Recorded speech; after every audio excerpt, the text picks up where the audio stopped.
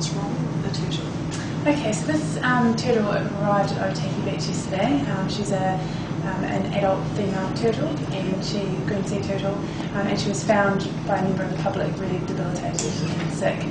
So she's outside of her range by a long way. So she normally is a tropical animal, and being in the waters of Otaki, I think it's probably 10 degrees colder than she should be. And so she came in what we call cold shock, where her body temperature.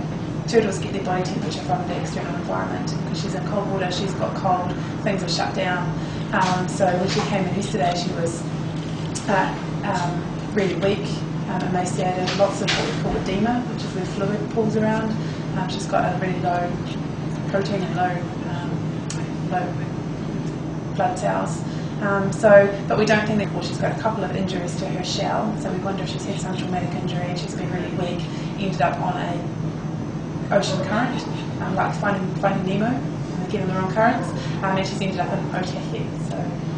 So we're treating her for a cold shock, but actually the primary cause of her disease we're trying to find out. And what's the purpose of the CT scan? So the CT scan, we're quite lucky because we're able to basically scan the whole turtle and look for any abnormalities. So the things we're looking for are potentially pneumonia, which they sometimes have, any signs of internal trauma. She's got those marks, so she might have been munched by a predator, shark or something like that. We're also looking for things that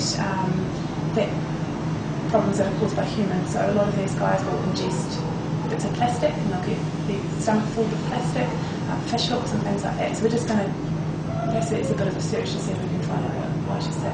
And what's the prognosis at this stage? Well, this is our first turtle that we've actually treated. I think her prognosis isn't great. She's really sick. When she came in yesterday, she barely lifted her head up.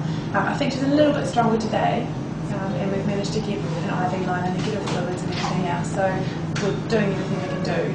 The thing with turtles is they take a long time to get sick, but they also take a long time to get better. So we're probably not going to see much improvement for a little while. So I'm not sure what the prognosis is at this stage.